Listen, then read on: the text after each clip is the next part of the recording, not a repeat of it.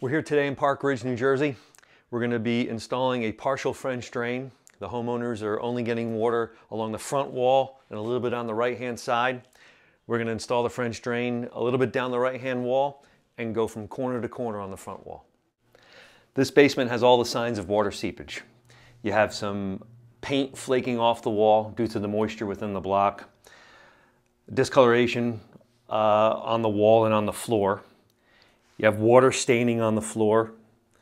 You have efflorescence coming through, and that's a fingerprint of water. The primary function of a French drain is to relieve the hydrostatic pressure coming up from the water table. We dig a trench where the water seeps in. Typically, that is where the floor meets the wall.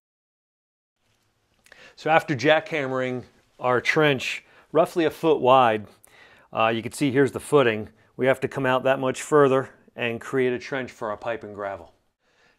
Because this wall looks like it possibly is holding water within the cavities of the cinder block, we drilled weep holes within the foundation to empty out the cavities in the cinder block to drain it so that the water would drain from the cavities into the French drain.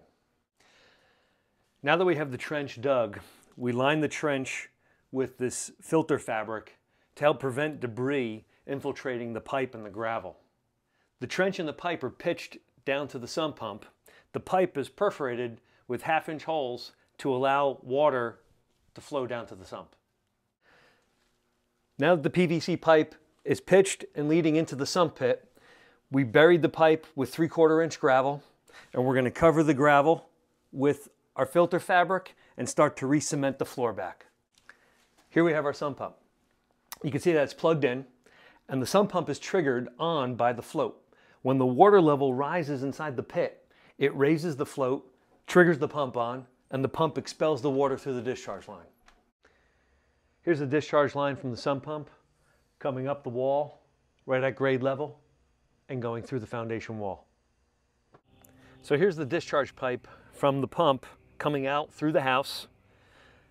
The homeowner has an underground pipe leading out to a catch basin, and this discharge pipe is tapping right into that. So here we finished off the job by re-cementing back the concrete floor over the French drain, nice and smooth, but we leave a 1-inch opening. That's there just in case if water were to trickle down the wall and come through the wall, give any point in time, give any reason, it will come down through that space and get into our French drain, where if we cemented it back, it'd just bleed right onto your floor again. In instances where we have to have a sealed system due to radon, what we do is we do not leave the 1-inch gap.